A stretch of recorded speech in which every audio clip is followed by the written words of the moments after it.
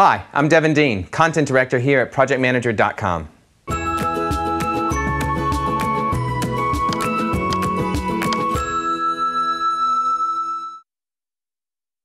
In today's whiteboard session, I'm going to go through the process to help you pick out your supplier from the crowd of vendors that is after your business. Now look, it's really a five-step process when you're doing your contract with your supplier, going out to the market and picking the right supplier.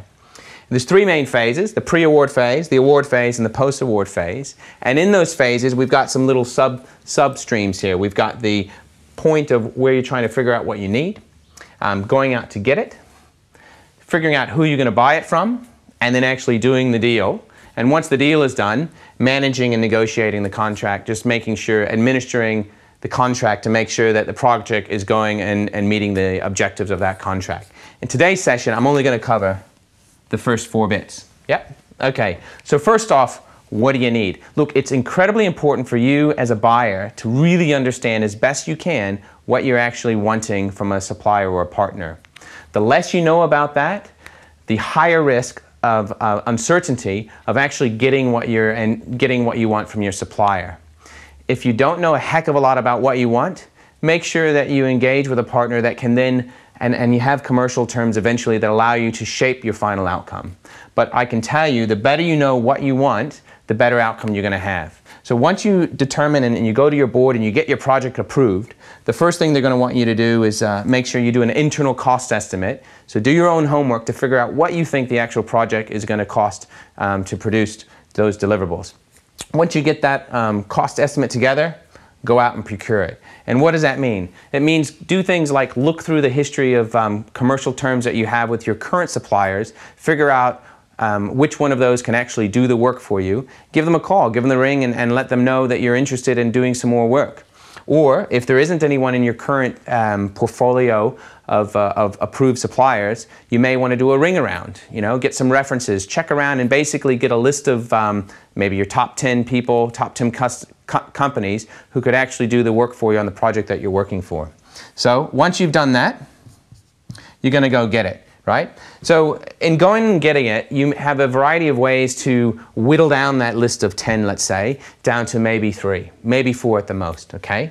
You can do what's called an expression of interest. So you issue an expression of interest to the list of potential vendors and partners that you want to do business with.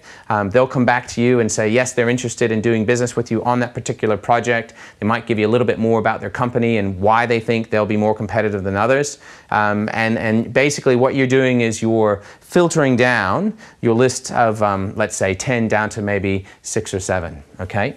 Then if you have the time and the project requires it, you might do an RFI, which is a request for information.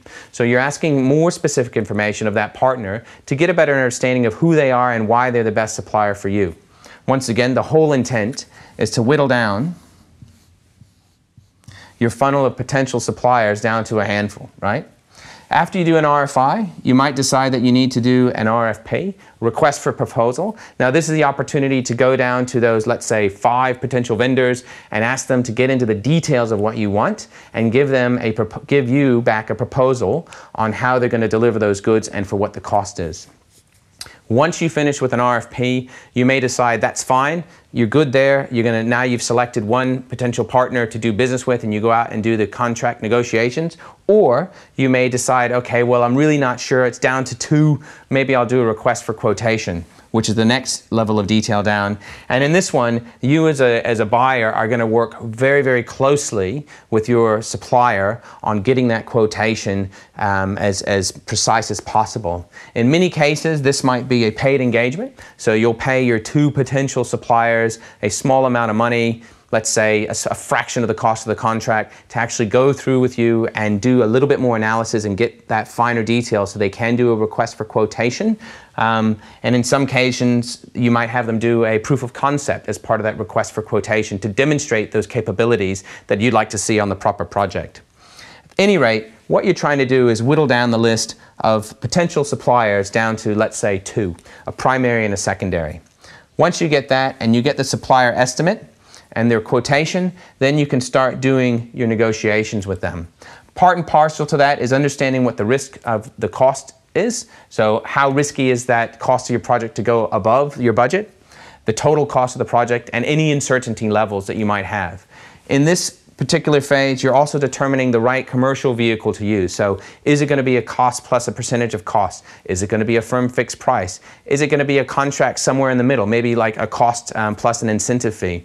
This is a time to work that out and to enter into the negotiations with your supplier. It's not always just about here's the effort, here's the cost, this is what the price is. You know, there's a lot of things to think about in that negotiation. Make sure that when you go into those negotiations, you have a good understanding of what are the things that you're desiring in terms of behavior for your supplier, and they also have a good understanding of the behaviors that you want and the attributes that you want to see on your project. It's not just about the end deliverable, and it's not just about the price. When you go into those negotiations, make sure that you basically have your list of things to negotiate on, and you can work with your buyer, work with your supplier to come up to a good conclusion that's going to have a commercial construct that's going to work for both you as the buyer and them as a seller. Because the worst thing you can do on a project, especially a risky one, is to have a contract, go with the lowest bidder, and drive that supplier out of business. When you do that, you're not going to get what you want. They're obviously going to have a crash and burn, and their business is going to go under, and it's going to take you twice as long to get your product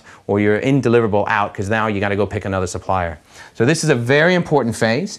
Many times customers that I deal with have a whole procurement team who help with this process, who take the buyer and the seller as almost an independent party. They come in and they facilitate the negotiation and make sure that we can get a deal done. Also, you'll probably want to involve your legal team to help you with that contract. Sometimes you as the buyer write it, sometimes the seller writes it. Irregardless of who writes it, you certainly want to have a third party, a legal party, go through those commercial terms and just make sure that the clauses in there are sensible and they protect you against the things that are important to you as a business, as a buyer, and likewise the seller will do the same thing from their side. Once the negotiations are completed and the contract terms are outlined, you can then let the contract to the seller. Now what this looks like is usually you'll have a master agreement which talks about the general behaviors of how you as a buyer and as the seller are going to operate in doing business together, and then you'll have a little bit more detailed what's called a statement of work, or maybe a terms of reference or a schedule, right? In that schedule, statement of work, or terms of reference are the details of the specific project that you want to have accomplished, that have clauses and details that are really more relevant just to that item. So sometimes you'll just have that statement of work, and other times you'll have that master services agreement and a statement of work. In all cases, make sure you have a legal person help you review both of those documents and ensure that the clauses are realistic, appropriate, and doing the right thing for both the buyer and the seller. Once you've let the contract, now you can give that to the project manager and away they go. So in summary, when you're looking to choose a supplier from a field of potential vendors, it's really important you go through a process, know that you've got 4 different steps in the pre-award, the award, and the post-award phase to get through.